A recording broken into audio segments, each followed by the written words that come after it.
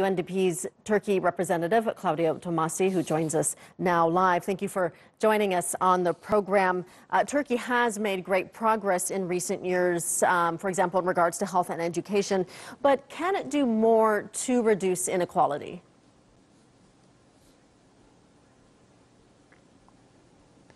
Hello, good evening, and thanks for having me this evening. And as you said, Turkey has made remarkable progress in the last 30 years in the aspect of the human development. If you think about it, in 1990, a person who was born in Turkey would have an expectation of a life expectancy of 64 years. He's born this year or last year would be 77 years. So it's an increase in 13 years of lifespan. In terms of schooling, we passed from 9 years expectancy to over 16 years expectancy. In terms of GNI per capita, from 11,000 to 24,000 at purchasing parity. And these, by all means, are progresses that are important, are relevant, but they are not only belonging to Turkey. The good news is that the human development around the world has gone up in the last 30 years of about 20%. Difference is that in Turkey has gone up around 40%, so it's a double good news. Mm-hmm. Having said so, as you saw just right now in the video, there are some persistent effects of inequalities that constitute really roadblocks to human development and to the achievement of Agenda 2030. And why is that? Because some inequalities are so entrenched in our societies that pose serious problem in reaching further progress. Mm-hmm. So given that climate change and technology factors are now... So when we look at the case of Turkey... Right, climate change and technology factors are now driving divisions. Do you think Turkey needs to be more eco-friendly and play a bigger part in the fight against the climate crisis?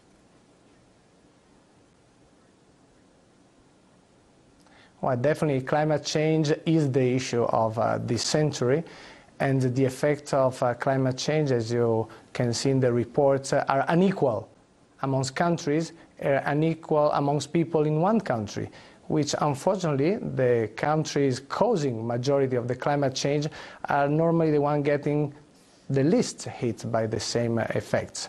So typically are tropical countries who are affected by extreme weather events and major disasters. Mm-hmm. And so yes, countries can do more and must do more for climate change. It's clear that we are not in target, right. We're not in line with the target that was set up in the Paris Agreement at the global level. Certainly more to be done. The report also warns of more demonstrations on the streets because of inequality globally, and we've already seen that, for example, in Iraq, Iran, Chile, and Lebanon recently. What is Turkey doing to make sure that these same problems don't appear here? Yeah. As you're rightly pointing out, these are global problems that are manifesting in several countries. In one country, it looks like it might be the rise in the price of gasoline. In another one, the rise in the price of transportation or the price of the internet or the WhatsApp. But really what this is telling us, when we dig deeper down, we're talking about systematic exclusion of people from economy, systematic exclusion of people from political decision.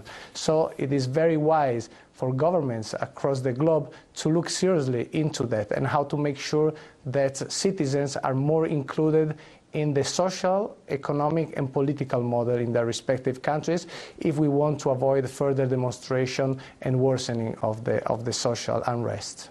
All right, Claudio Tomasi joining us from Ankara. He's the UNDP's Turkey representative. Thank you for your time.